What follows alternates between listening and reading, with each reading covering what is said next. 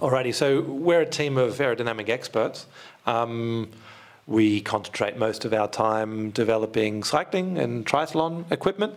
But if we could open up the door and develop anything we wanted in the world of aerodynamics, you know, no rules, what is it that you would like to do? Kevin?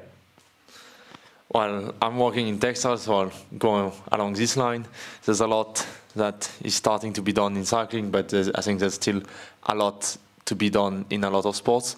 You can see, especially running, we see that people are just running with loose jerseys, marathon, sprint, whatever. Nobody really cares about what they're wearing. And I think a rule of thumb we say about textile is whenever you can, cover your body.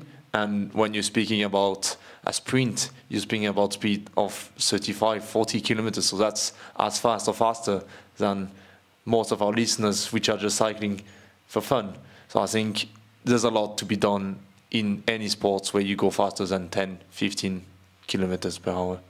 Björn? Something I would come up with without having a concrete idea is like active aerodynamics on the whole cycling system. So on the frame, on the wheels, that you have a setup that's able to adjust according to the conditions on your race day. Transformer bike. Yeah, a transformer bike. That would be my idea. Nice. Adrian? Yeah, at the moment, aerodynamic development in the cycling business focuses like most of its time on triathlon, time trial, and road cycling. But I see that there are many more cycling disciplines that are completely underdeveloped in the case of aerodynamics, and I believe that aerodynamics has to go off-road. Ooh, because Adrian, you are a mountain biker yourself, so I'm a mountain biker myself, yes. Enduro, downhill, aero, it's your desire to go down that pace? Not just, but also. Also, if the coolness allows it, because, you know, we know they don't like lycra and downhill, right? Cool. I mean, final from my side, you know, my vision, my dream is to take everything we learned from cycling, from the bike rider system, and apply it to problems we have in the real world, which is mobility.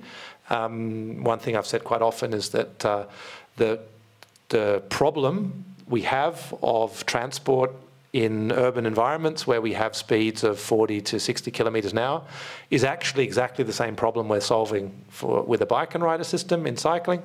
And the bike rider system is a lot closer to the solution for light mobility vehicles than a car is. So my dream is that we take all of the knowledge that we've built over so many years and we build the ultimate light mobility commuting vehicle, which will be, who knows, it's maybe 3-wheel, 4-wheel, kind of a lot more closely related to bicycle. I think there's a lot happening. There's some cool stuff happening in the cargo bike space already.